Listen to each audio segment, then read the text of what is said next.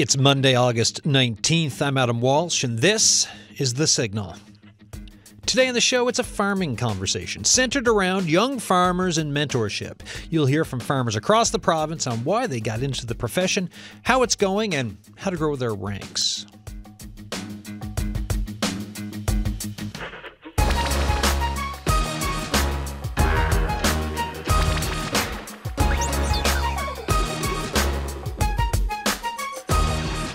And I am back from a week off, so thanks to Bernice Hillier and Amanda Gear for a great week of programming last week while I was away. Today's show on young farmers, the idea for today's show, like we cover food security, we cover farming here on The Signal, but the idea for today's show came from a caller who called the Signal line, and then I called said person back, and we had a chat, and the caller mentioned how obviously important farming is in Newfoundland and Labrador. In this time of us talking about food security and the need to grow more of our own here in this province, the caller asked for a show that focuses on young farmers. So that's how we got here. And simply put, we can't grow more of our own without people interested in doing the growing. So let's find out who's doing some of the growing and how to get more folks into growing more and to grow better. To start with that, well, I've got a couple of people here in studio. I'll say quickly hi to them, and then I'll go to the phone. So we've got Krista Chapman, 3 Mile Ridge Farm, and Matt Morey, Heritage Farm. How you both doing? Good. Doing great. So I'm looking out the window. It's raining. Yeah, this is good. Okay. Yeah, I just wanted to check. I was like, that feels like a good thing given the dry weather. All right. Rain is good, folks. Let me go to the phones. We got Mark Hoff on the line, Outreach Coordinator, NL Young Farmers. How you doing? Good, Adam. Thank you. How are you? Good, man. Thanks for helping us get this show together today. I appreciate all the help with it from the random email I sent you. Tell us and tell everyone about NL Young Farmers. Yeah, NL Young Farmers, it's a nonprofit organization. We work in association with the Newfoundland and Labrador Federation of Agriculture. So basically what we do is we support young farmers age 18 to 40 across Newfoundland and Labrador, and we provide informational resources, we provide workshops, training sessions, and also networking opportunities with other young farmers, or we'll connect young farmers with the proper people in the industry, whether that be government officials who can help people get into the industry, or other farmers who can help less experienced farmers come into the industry. Obviously, with Krista and Jonathan, that's the case. We also are run by we consult with a steering committee, and that's made up of a number of farmers across the province and also some government officials on there, just to make sure that the programming and workshops and sessions that we are offering are relevant and what people want to see and participate in. What kind of a time is this to get into farming if you're a young farmer who's interested for Newfoundland and Labrador? I think it's a wonderful time. There's certainly a growth. I think the COVID pandemic certainly showed people how fragile our food systems can be. So I think ever since then, people have paid a lot more attention to farming and growing food across the province, and how vital that is if we want to maintain a sustainable and profitable agriculture industry here. There's certainly a lot of government support out there for people who wanted to get into farming. I think it's a wonderful time. And you see a burgeoning of farmers markets across the province. A new one just opened up in Norris Arm out in Central. So, it's a great time to get into it and to try to connect with other people in the industry. Yeah, there's a leadership summit coming up the fall, right? Can you tell us about it? Yeah, for sure. That's our annual leadership summit. This is the 11th annual. It's scheduled for October 18th to the 19th in Deer Lake. It'll be held at the Deer Lake Motel. So it's a 2-day summit. Day one is basically the NL Young Farmers portion of it. So we have a great lineup of speakers. Will be focused. Well, the theme of the summit this year is the cost of farming. So all of our sessions will revolve around that theme, and we have a great lineup discussing farm business planning, like land acquisition, so crown land versus private land, lease versus buy, incorporation versus sole proprietorship. How do you want to organize your business? Financing and funding opportunities. Farm business marketing, and we'll also have a keynote speaker with Dan Rubin from the Food Producers Forum. Dan Rubin, good friend of the show, a regular guest for gardening and also food producer stuff. So he's a great guest for you to have. Mark, we're going to put you on pause and then call you back towards the end of the show, see if there's anything we missed or if there's anything you want to expand on, if that works for you. Sounds great. Thank you, Adam. All right, thanks, Mark. Mark Hoff, their outreach coordinator in El Young Farmers. So let's now go to the folks in studio. Chris and Matt, what kind of a time is it in Newfoundland and Labrador if you're a young farmer getting into the biz? I think it depends on what you're starting off with. Yeah. So if you have an alder bed that you want to farm, you got challenges ahead of you. But if you got a lawn, it's a bit easier. Yeah. Depends what you're getting into. Yeah. And the scale, you can grow a lot of stuff in a small area. Yeah. Matt? Yeah, no doubt. I think Mark made a good point there about COVID and food security. I think that did bring a lot of attention to the fact that there's not much being, or not that there's not much being grown on the island, but we certainly could, improve. In my opinion, I think it is a reasonably good time to get into farming. There are new challenges, but at the same time, there's a lot of good opportunities within the province, whether it's through government subsidies and grants and that sort of thing, or land acquisition. And there's a lot of committees and not-for-profits that are willing to help out with your journey. It has been interesting. Sorry, go ahead. I think we have a lot of support, which is great. Yeah, it has been interesting with, Mark mentioned Dan Rubin, right, and Food Producers Forum. And we've had Dan on a fair bit, and we've had others on talking about a lot of it too. It's the realization of food security, of where our food is coming from. There seems to be more thought around that now, which seems to be good for farmers if you're in the business, for people wondering more and caring more about where their product comes from. Let's talk about your individual farms and just kind of like how you got into it and how it's going. Kristen, what about you? So I grew up on the farm that I now operate. It's a good way to get into it. Yeah, I've been falling asleep in the tractor since I was 2. I learned how to drive it at 4. So did my sons. So farming was my way of life, and it's what I grew up knowing. So William Reeder owned the farm originally. My dad decided he wanted to do mechanics, so he just farmed for us. He just fed us all winter with what he farmed. And then I went to university, did child psychology, and decided I wanted to go on the fields with my children. So I helped take care of my grandparents and took over the farm. It was grown in 30 feet on the ground for sure, because it was lying dormant for 30 to 40 years. Wow. Yeah, and I started pushing back ground that my grandfather once plowed. I started on 1 acre, and we're managing 81 acres plus an acre plot up in Clareville, and we are growing 25 acres on rotation in veg. So with veg, what types of crops then for the veg? It's easier to say what we don't grow. We grow a lot. Well, your basic Jig's dinner like everybody loves, a lot of carrot, cabbage, different varieties of each. So you got your early, your mid-season, and your late, so you can put it in storage. And I like to grow purple everything. Okay. Because you can get purple everything. Even Brussels sprouts, purple. Oh. Broccoli, that's purple. Carrots, that's purple. Peppers, that's purple. Why? Why do you like it? I don't know. You just like it? Yeah. I guess because my grandmother once said to me, you can't. You're like, yes, you can. Yes, you can. And it sounds beautiful, right? Yeah. Like and we much used to color. have a customer who had a little girl that used to come into the store, and the only thing she ate was purple veg. So, getting purple cauliflower into her was easy. Wow. Yeah. So we grow a lot, even from cantaloupe, honeydew, watermelon. This year, my new vegetable to try was artichoke.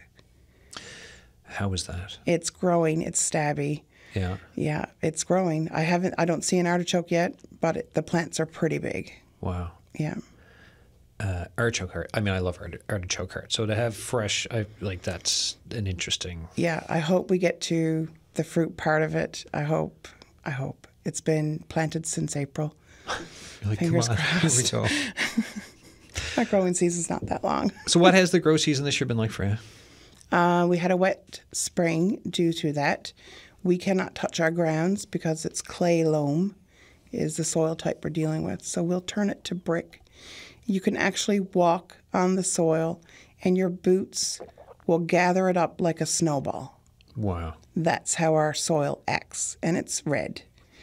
So we do not touch our fields when it rains, and we had a wet spring. So we have to wait for it to dry for 2 days, and then we can work the soil, and by that time it rained again.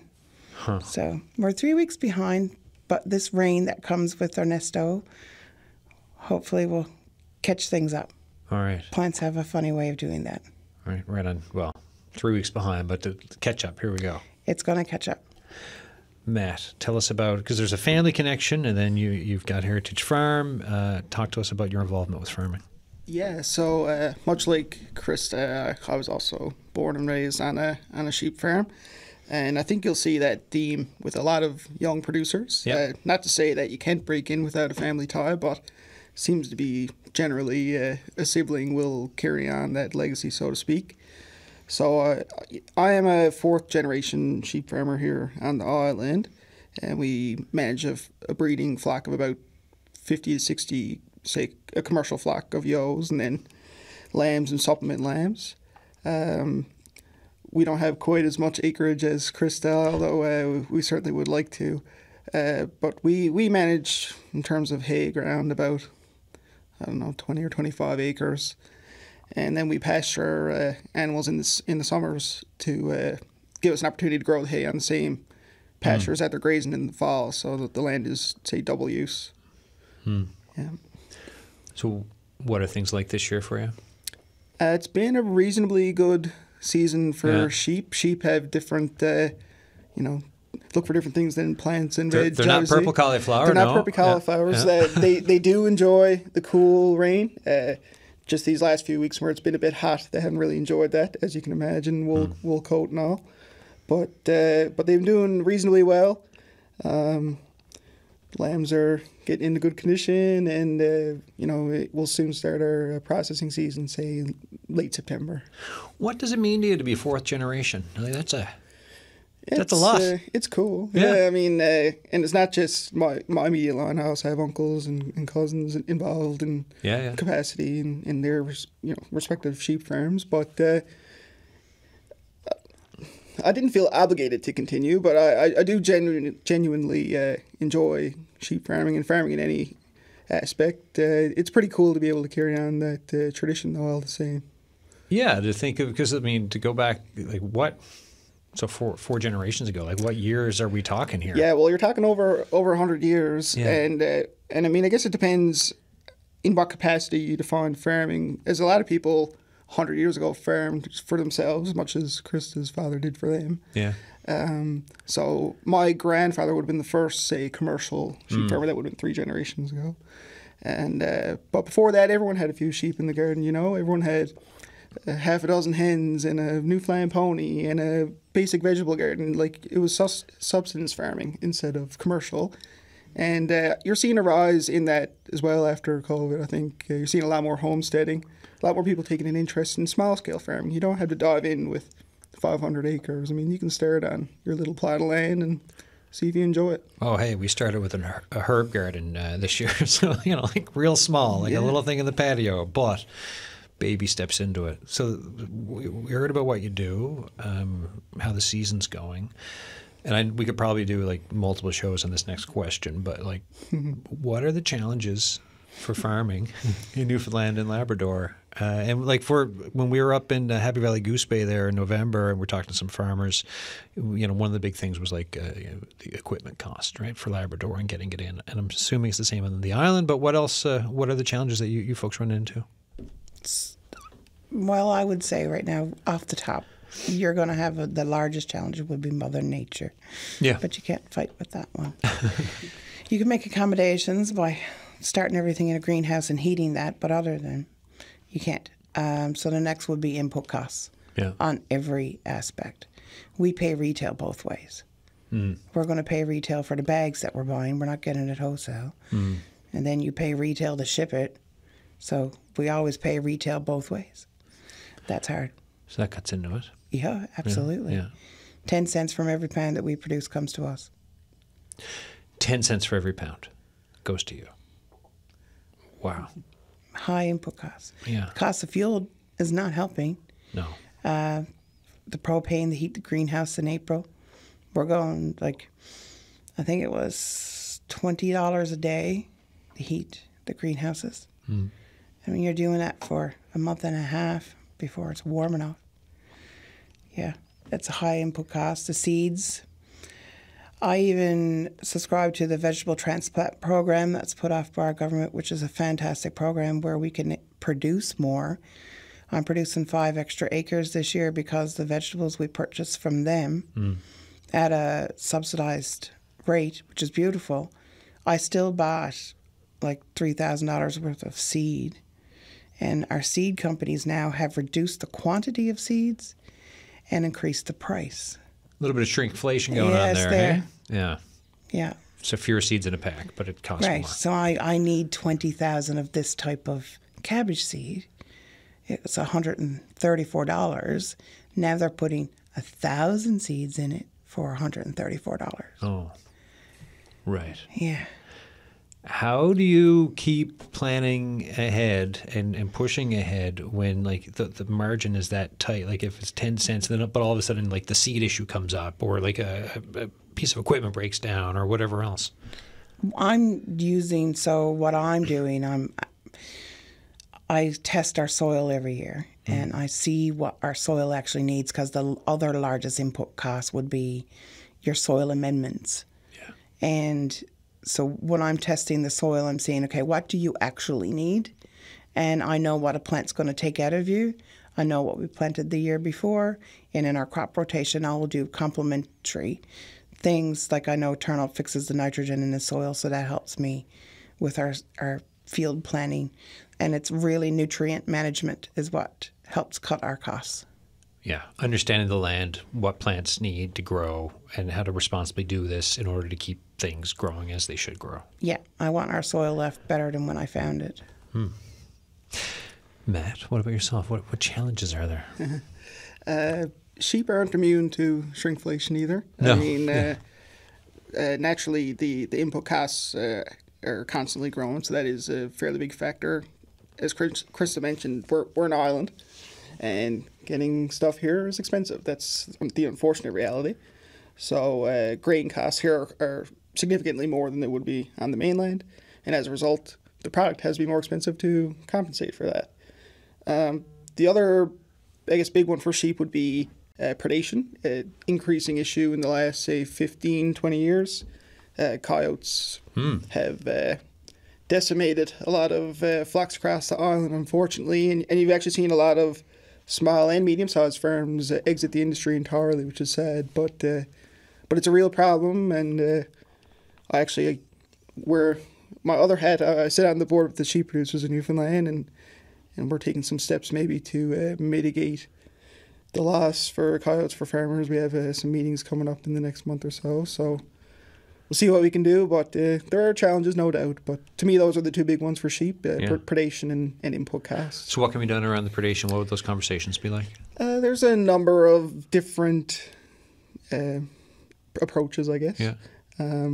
We have some key stakeholders in our planned meeting, but right now there's a bounty on coyotes in Newfoundland. Yep.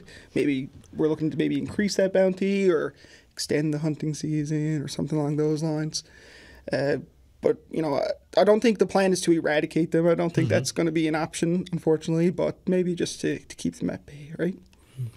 You're listening to The Signal. I'm Adam Walsh. Today it is a farming conversation, a conversation about young farmers across the province, how they got into the profession, how it's going, how to grow their ranks, because underlying all of that, it's a food security discussion for Newfoundland and Labrador. As you're listening to us, if you have thoughts for us, thesignal@cbc.ca is the email, or you can call the Signal line and leave a message, 709-576-5260. You can also text us. The text line is 709-327-8206. I've got a couple guests here in studio, Krista Chapman from 3 Mile Ridge and Matt Morey, Heritage Farm. Krista is also a mentor, right? I am. Why? Because somebody got to grow food that I want to eat when I'm not growing it. That's it, though, isn't it? Right? Like, Yeah. you know, in order to grow food, we got to grow farmers to grow the food. Yeah. Right? Yeah. It's that simple. Yeah. And if we're not growing farmers, the food's not going to be grown. That's a problem. That's a big problem. Yeah. Especially, because we can't always rely on stuff coming in from boxes from the mainland Nope. because there could be problems with that. Yeah. Yeah. When did you make that decision? Early on, Yeah. when I started farming in 2007, I noticed that a lot of kids even didn't know rightfully where their food came from. So I was part with my children of this group, the drop-in group, with the Vista Family Resource Centre at home. Fantastic organization, and I love the people in it. I invited the kids in that program, which is ages 0 to 5, to come to the farm and harvest their own vegetables. And it was an experience that they enjoyed, and some of the parents actually said afterwards that when the child got home, they actually wanted to eat it because they harvested it themselves. Huh. So, and it was because a lot of kids would say, oh, it comes from the store, when I would speak to them about the food they are eating. When it doesn't, a farmer somewhere grew what you're eating, Yeah. right? Yeah, food doesn't come from the store. No. Right? Like, it gets brought there. Yes. And you buy it there. Yes. Huh. But somewhere, some farmer produced what you're eating, no matter what it is. And I wanted to change that for the children of our area. And then it started growing to, besides educating about our food sources, growing other farmers. Like if kids were interested in it, I would like to encourage that and say, you just got to plant the seed. So I developed a program through our farmers market in Clarenville called the Happy Carrots program. Well, that's a great name. Thanks. And it helps kids understand where their food comes from. The program had 3 elements. It was growing, it was harvesting, and then preparing food. So we taught them how to cook it and what you could do with it. So eating healthy was a big thing, and then they could go and play, and we had different activities. So all of it rolled into one. We've done lots of shows talking about the social determinants of health, and I find just this conversation as well. You can see a connection, right? If you have people getting connected to their food early on, knowing where it comes from, knowing the health around it, down the road, social determinants type things, and our health outcomes for folks, this is part of that. Yeah, and then I had a lot of adults or coming to me asking, how did you get into farming? Well, I was very lucky. I was very lucky that out my back door there was 81 acres. A lot of people are not so lucky, but they can still farm, no matter what size. They can still grow their own food and produce it in some way and probably produce enough to sell. And on that aspect, I started helping out others locally that wanted to get into farming. So then we're about to talk to a farmer you're mentoring, right, John? Yeah. Because you're mentoring Jonathan, right? Yeah, I am. Tell me, before we talk to Jonathan, tell us about Jonathan. Jonathan's awesome. He really wants to farm. He really wants to produce his own food. He's a quick learner. He's like a sponge absorbing every single bit of information, and he's actively doing this. He's going to do it. Jonathan Holloway is on the line, Mosquito Cove Farm, Lethbridge. Hi, Jonathan. Hi, Adam. How are you? Good. Thanks for coming on the show. Why farming?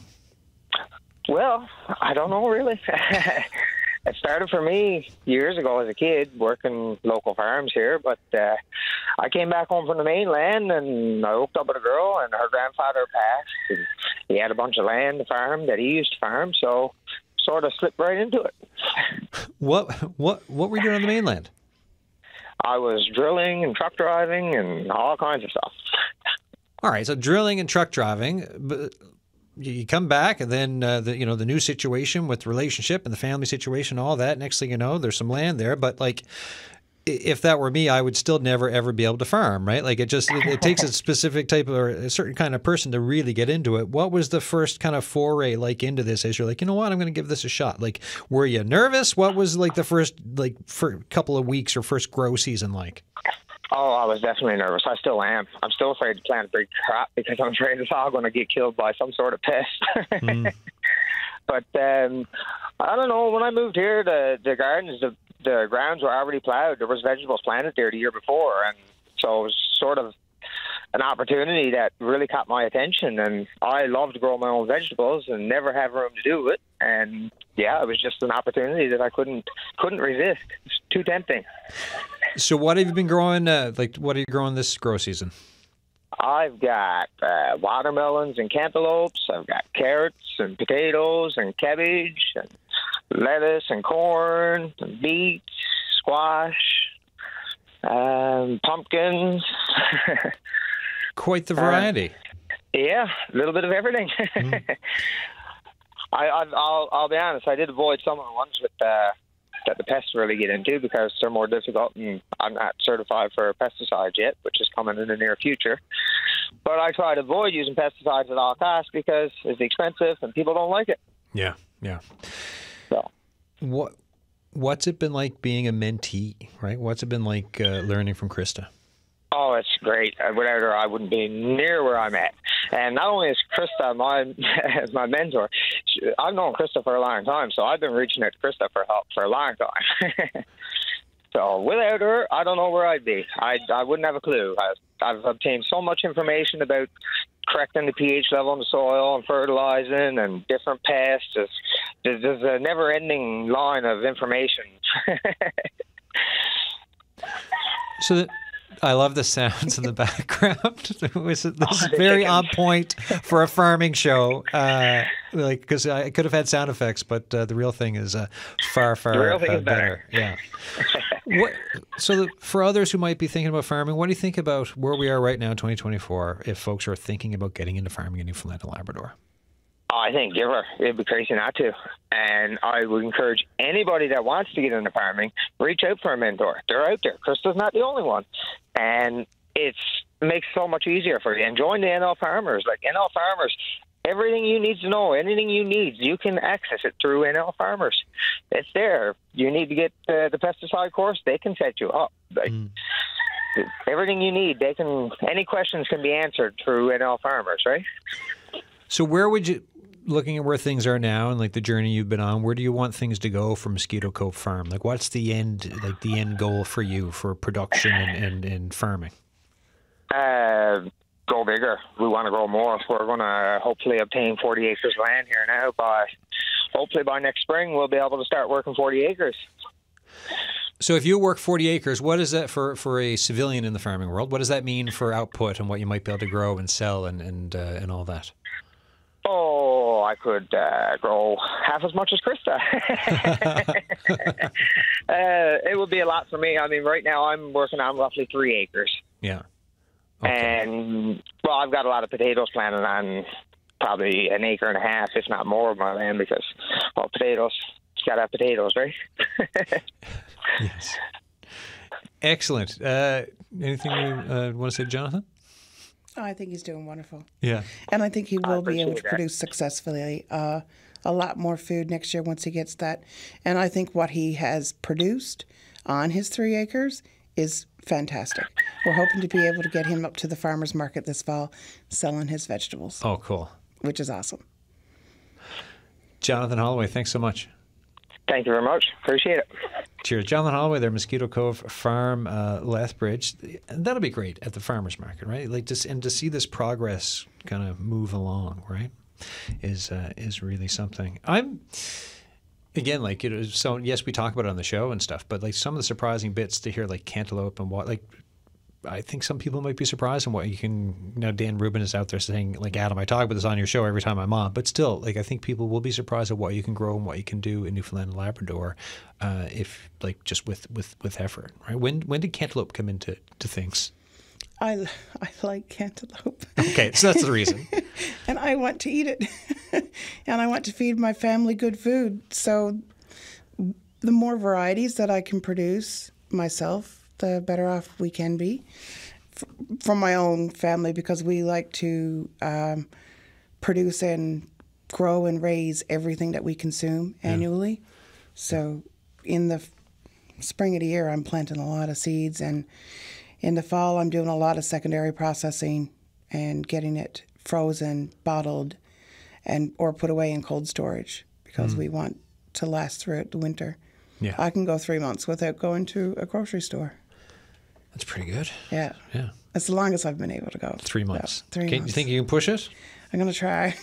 So then, for secondary processing, what do you do? Like what? Like we were Bottling. talking- Yeah. So just okay. Bottling, freezing, blanching. Yeah, all of that. And then just storing it and then having it for I have a massive pantry. like And I have 5 deep fridges. 5 deep freezes, Yes. massive pantry. Right, Matt. What about yourself on it? Because like I know it's you're not in the veg side of things, but on the meat side of it, what's that like for yourself and the philosophy towards like food and bringing in for your family and self-sustainment? Yeah, for sure. I mean, you can't survive on lamb alone. No, yeah, you need a bit naturally, more. Yeah, I don't think I can go 3 months without the trip to the grocery store. But no, it's great. I mean, similar to Krista, it's grown right here.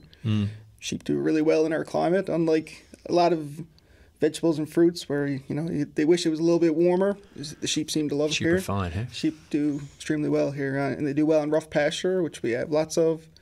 Yeah, they're tailor-made for Newfoundland. What are the characteristics that you think make a good farmer? Like, what does one need? You definitely can't be afraid of hard work, and to be a farmer, you can't just be a farmer anymore. Like things have changed. You need to be a marketing agent. You need to be a mechanic. You need to be a chemist of sorts. You need to wear many different hats. So farming is well suited for the jack of all trades or that sort of thing, and you need to persevere. You need to look beyond the immediate struggle, and naturally with any industry there's going to be heartbreak, and there's going to be bad growing seasons, and there's going to be good growing seasons, and you need to be able to accept the good with the bad, because unfortunately we are dealing with the environment, which is becoming more and more volatile year after year, it seems. So work ethic would be my number one, and willingness to learn would be my number 2 characteristics for farmers. Krista? This is the thing about farming, though. You get to do it every year. Yeah. You get to try it again and learn from your mistakes from last year. There was one year, in 2018, we had $57,000 worth of vegetables freeze solid in the ground. There was no coming back from that. Oh. That was it. So what? Okay, but that's a lot of money, and that's a lot just to be kind of Food. frozen in the ground, and no coming back from it. What does that mean then? Start over again the next year, and you swallow that loss. I couldn't recover the cost. How hard is this? I mean, that's a lot. That's a lot. Yeah. Yeah. That's like what? When you swallow that loss, how do you kind of you plant again, and just how do you how do you So recoup then you probably that? end up going and get a personal loan to buy your input costs for the next year, because now you also got to pay off your fertilizer bill. You also got to pay off all of the people that you'd get stuff from in the spring of the year, and now you're paying them off in the fall. All that money left. And it just sounds so precarious, right? Like so Yeah. like then you're hoping, well, hopefully this season we don't have that, because then we're in trouble. So or then whatever. you learn from that, and you're like, okay, I have a date that I want everything off the ground. Yeah. And once it's off the ground, I'm okay. That's a hard way to learn a lesson, though. Yeah. It froze solid in October. And it wasn't only here, wheat everywhere, all of Canada froze. Are there any extra supports then that could be fine, that's a one-off type of thing that happens, but and you already mentioned like a good government program, but is there any extra government support that is not available now, or something that's done in other places that you think could help, or is it just kind of like this is the business and this is how it is? I think there is some programming there.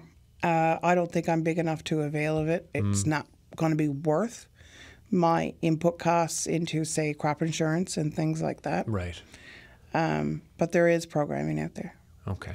There's stuff for some folks. Yeah, I agree with Chris. Like, you can get agri insurance for your farm, and depending on your scale, it may or may not be worth your time. Same as most insurances.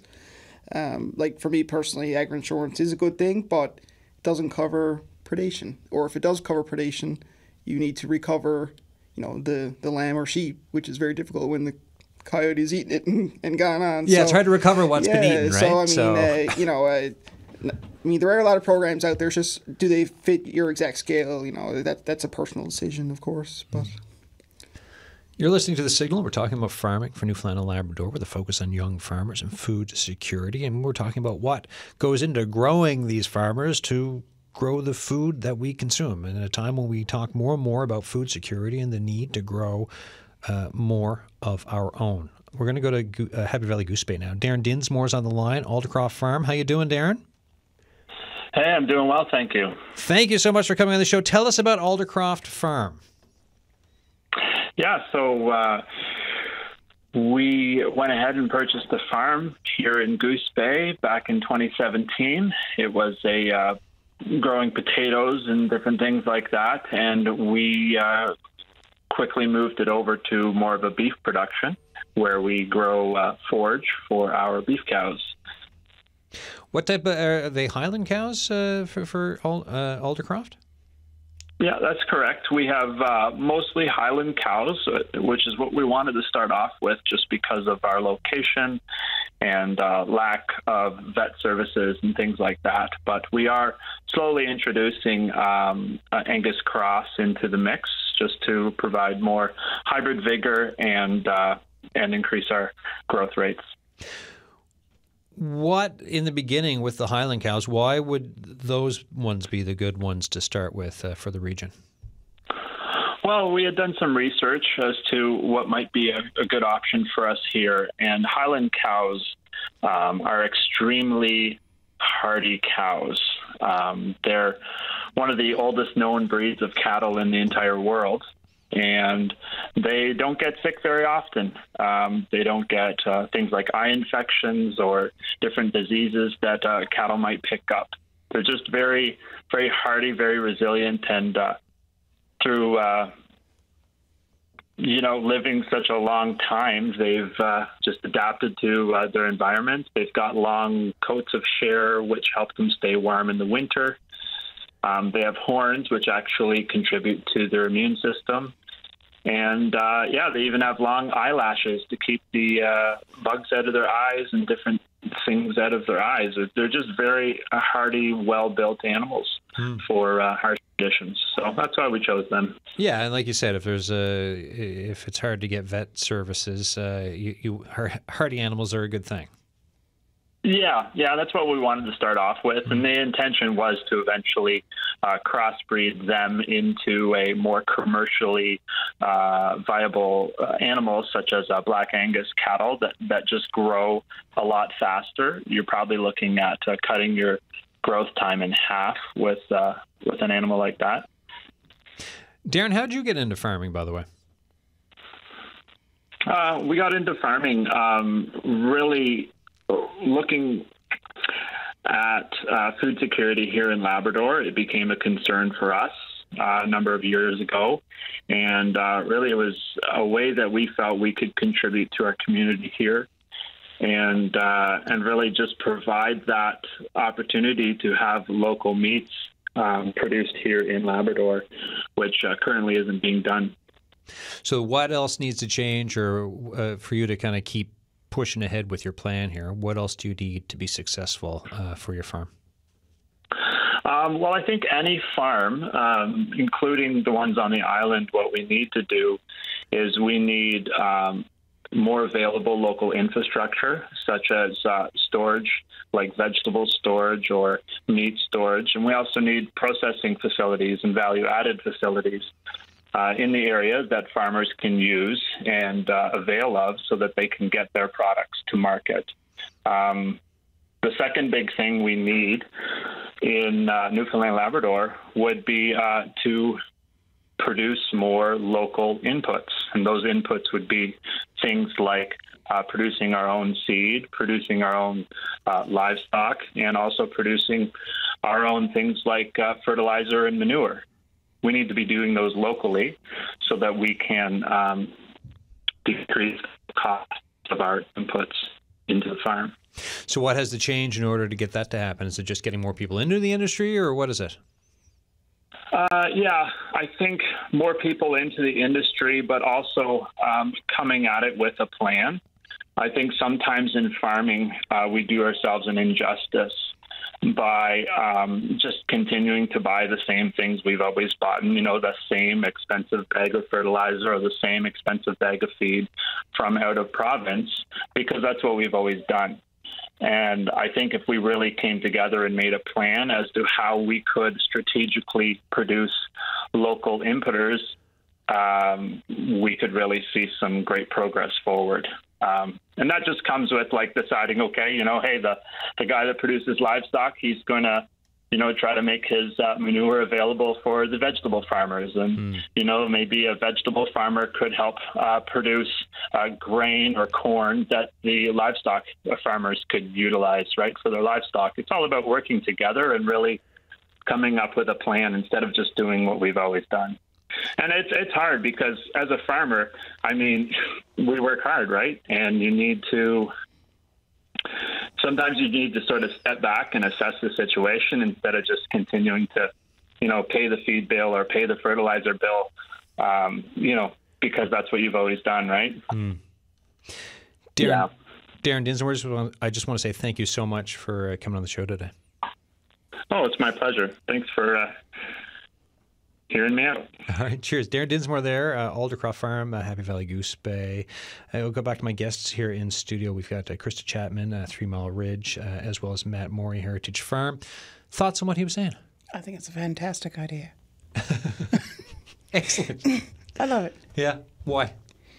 Well, one, it invites collaboration with everybody and increases our everything. It will give some strength to our industry if we're producing our own seed, if we have our own sources of fertilizer. It will give a lot of strength to us, and especially the secondary processing. Mm. We used to produce our own chickens, turkeys, ducks, and geese, and we had to ship them in the nighttime in here to town for us to find a licensed facility when we can sell our product after we had raised it. The cost of that. So we'd work all day. A lot. Yeah, we'd work all day, and then we'd take all of our birds. We could do 50 at a time, and we'd load them into our truck in a trailer, proper crates, all that expense. And then we'd travel in here, which is 2.5 hours for us, and we'd take it easy with the trailer in tow. And all the birds would be roosting, so they're good and they're comfy. And we'd drop our trailer, make sure everything was okay, come back the next day in the night, drop more birds, pick up the ones that were processed the night before. And we would do this for a full week to get through, and sometimes longer. But that's late nights. We're working on our farm all day, and we're getting home 3 a.m. There's many naps I took in the truck in Whitburn. So how do you change that scenario? Another processing facility, more processing facilities. Somebody to develop that would be fantastic. What's preventing that from happening? Is it hard to start up a processing facility? I'd say the input costs would be substantial. Yeah. A building, certified equipment, all of that. Yeah, provincially inspected abattoirs do involve a lot of capital for sure. Yeah. No, I think Darren made some good points there about input costs and having things on the island to decrease those costs. For me, feed. Yeah.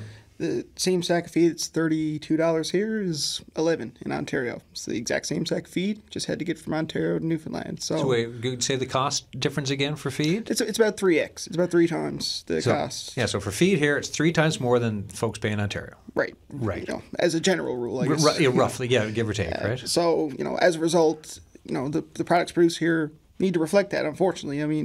You're in the business to make profit, so a $30 sack of feed, your meat or your product or whatever reflects that, unfortunately. And a lot of people, don't quite understand the food chain here necessarily and say, well, I can get it at, X store for this. And no doubt you can.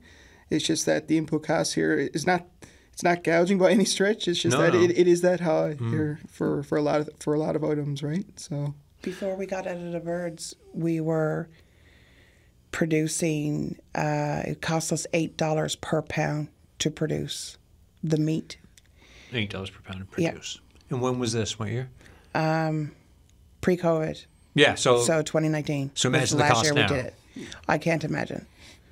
No, we got out of it just as we could see the feed prices rising, and we were paying $21 a sack then. And by the time we stopped, we were like, okay, now it's like $35 a sack. We can't.